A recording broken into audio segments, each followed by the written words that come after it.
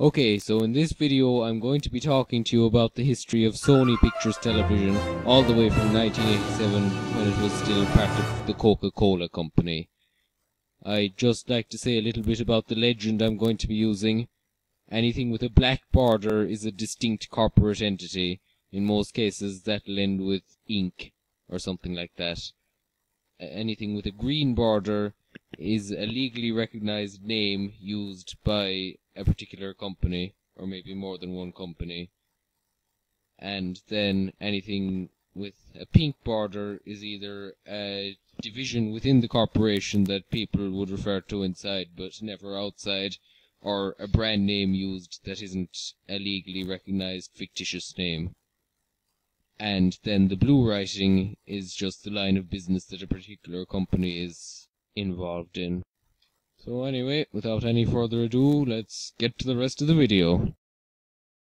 First of all, in 1987, the Coca-Cola company decided to reorganize all its television operations into a new group named Coca-Cola Television Operations. This group comprised two production companies, which were Merv Griffin Enterprises and Columbia Pictures Television. A new distribution company, Coca-Cola Telecommunications, and a production and distribution company, Embassy Communications. Merv Griffin Enterprises actually consisted of two distinct companies, Caliphone Productions in charge of Wheel of Fortune and Jeopardy Productions in charge of Jeopardy. There was another production company under CPT called Rostar Television or Rostar Productions. In late 1987, this group was made a part of the newly formed Columbia Pictures Entertainment, in which Coke held a 49% stake. On January 4th, 1988, Coca-Cola Television was again reorganized. The group was reincorporated under the Columbia Pictures Television name. Embassy Communications became ELP Communications, standing for Embassy Limited Partnership. It, along with the old CPT Holdings entity, continued as distinct entities but operated as part of the singular Columbia studio. Coca-Cola Telecommunications was folded in as the distribution arm of the new company known as Columbia Pictures Television Distribution. It was also around this time that Columbia formed its own international production and distribution arm, Columbia Pictures International Television. This was not a distinct entity, but operated out of the regional offices of other internationally operating Columbia divisions, hence the green outline. Merv Griffin Enterprises continued as it was before, retaining the Coke byline on its logo until February 8th for some reason. In 1989, Sony Corporation of America acquired Columbia Pictures Entertainment. Straight after that, they acquired Goober Peters Television Inc., or the Goober Peters Entertainment Company, formerly Barris Industries. It became a subsidiary of Columbia Pictures Television. This also had two divisions, Goober Peters Program Sales and Goober Peters Advertising Sales, and was mostly involved in producing game shows. Sony also saw fit to reanimate the CPT logo using footage from the 1981 movie logo. About a year later, in November 1990, Goober Peters Program and Advertising Sales were folded into Columbia Pictures Television Distribution. Its production operations continued in a limited fashion until December. In late 1991, a few things happened. Columbia Pictures Entertainment was renamed to Sony Pictures Entertainment, and in keeping with this, its television operations were reorganized under a new group called Sony Television Entertainment. This was an internal corporate division, though its name was never used on screen. The hyphen was also dropped from the name of TriStar Pictures, and a new television studio was founded with that name, built from assets that Sony acquired from New World Television. This, along with Merv Griffin Enterprises, started operating under the umbrella of Sony Television Entertainment with a high degree of autonomy. John Feldheimer ran the new studio, continuing his role from New World Television. In December, the Goober Peters Entertainment Company produced one last TV movie, Christmas on Division Street, then was folded into Columbia Pictures Television. In 1992, the byline, a Sony Pictures Entertainment Company, was added to all three studios' logos. In the case of Columbia and TriStar, This also meant the unveiling of totally new logos, which were painted by Michael Diaz and Alan Reingold respectively.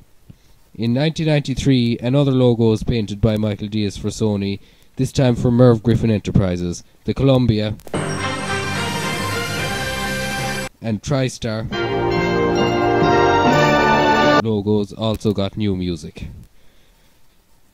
More reorganization happened in 1994. On February 21st, all the 3 production studios were brought under the umbrella of a new division, Columbia TriStar Television, again run by John Feldheimer. They still operated as very much separate studios, but management became more consolidated. At the same time, Columbia Pictures Television Distribution began to be referred to internally as Columbia TriStar Television Distribution, but the old name continued to be used legally and on screen for the time being. In July, the Merv Griffin Enterprises brand was retired, with Califon and Jeopardy running directly under the new division. As such, the division, Columbia TriStar Television, needed a logo, so one was introduced shortly after. 1995 saw more changes. John Feldheimer was promoted to head of Sony Television Entertainment, which ceased to exist shortly after. Sony's television operations were reorganized as the Columbia TriStar Television Group. As part of this change, Columbia Pictures International Television became Columbia TriStar International Television and started using its name on screen for the first time in a new animated logo.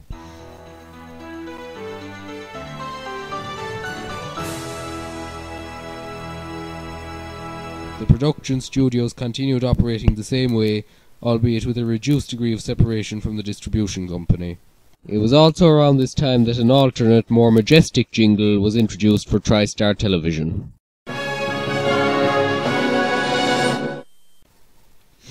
On July 12, 1996, the production studios were further consolidated, now operating under the auspices of a new centralized production company, Columbia TriStar Television Inc. ELP and CPT now operated directly under this company and name instead of Columbia Pictures Television. While this is hard to represent in the diagram due to the nitty-gritty of the corporate structure, Columbia Pictures Television was actually a sub-studio of this new unit. At the same time, Columbia TriStar Television Distribution finally became the legal and on-screen name used for the distribution company. It was also around this time that this legal name began to be used in copyright notices on syndicated and cable programming. As well as that, the Columbia TriStar Television Group started an animation unit, Adelaide Productions, which operated autonomously but used the Columbia TriStar Television name and logo. The cartoons produced by this studio used the 2 logos interchangeably. A strange thing happened in 1998. All of the group's production operations were merged into a partnership between Sony Pictures and Global Maritime Group, which was a cruise line company. This company was called Global Entertainment Productions GmbH and Company Medien KG, and, as you can tell, operated out of Germany for some reason. The studios seemed to have continued operating with the same degree of autonomy, but for legal and copyright purposes, all the work was done by this new company, at least for the 1998 to 1999 season. The strangest part, though, is that this was completely reversed in 1999. It went back to the old way. There were 2 differences, though. ELP Communications ceased all production operations because Beekman's World was finished, and TriStar Television was shut down. However, because the copyright on early edition was co-owned by TriStar and CBS, the TriStar Television Corporation remained open just for the sake of not having to change the ownership of the show. The actual production was done by Columbia TriStar Television, but seemingly to save on paperwork, TriStar Television remained the copyright holder in name only until the show was cancelled the next year. In this year, Columbia TriStar Television finally stopped using the first logo for anything, sticking to an enhanced version of the animated one. Rockstar also finished up in the year 2000 with one last TV movie, Alley Cat Strike. Columbia TriStar Television Inc. began to be referred to as Columbia TriStar Network Television, at this stage producing shows only for traditional broadcast networks, except Califon and Jeopardy, which produced for syndication via King World Productions. On the 1st of January 2001, the Columbia Pictures television studio was shut down and folded into Columbia TriStar Network Television. At this stage, this was a singular division with unified management, but it encompassed some operations of both Columbia Pictures Television Inc. and Columbia TriStar Television Inc. You may remember what I said earlier about Early Edition being co-owned by TriStar Television and CBS. Well, Sony reckoned that this was becoming a trend. Since the financial interest in syndication, or FinCin laws, were repealed by the FCC in the early 90s, networks seemed to want more and more to own a share of their programming so that they could make a bundle on syndication. This was bad news for Columbia TriStar Network Television, as the bulk of its revenues came from syndication via Columbia TriStar Television distribution. At this point, all the other major Hollywood studios had either acquired or set up their own network, but this path was blocked to Sony thanks to its Japanese ownership. Thus, a decision had to be made in relation to the seemingly loss-making future of Columbia TriStar Network Television. Thus, on October 25th, this doomed division was shut down. At the same time, Columbia TriStar Television Distribution was renamed to Columbia TriStar Domestic Television, but as you can see, the old legal name was still used for copyright purposes on some shows. This newly renamed division took over production of all the old network shows. In the case of The King of Queens, Columbia TriStar Television Inc. remained as an in-name only production company because, as with TriStar and Early Edition, the show was co-owned by CBS. The group was streamlined, with all operations being moved under Columbia TriStar Domestic Television, including Columbia TriStar International Television. As well as that, the logo types were unified, with the same animation and imagery being used on the domestic and international logos. The newly renamed division also expressed hopes to work with the next generation broadband technology. This whole next generation and innovation idea inspired another change in late 2002. Columbia Pictures Television was reincorporated as Sony Pictures Television, resulting in the first on-screen use of the Sony Pictures Bars logo.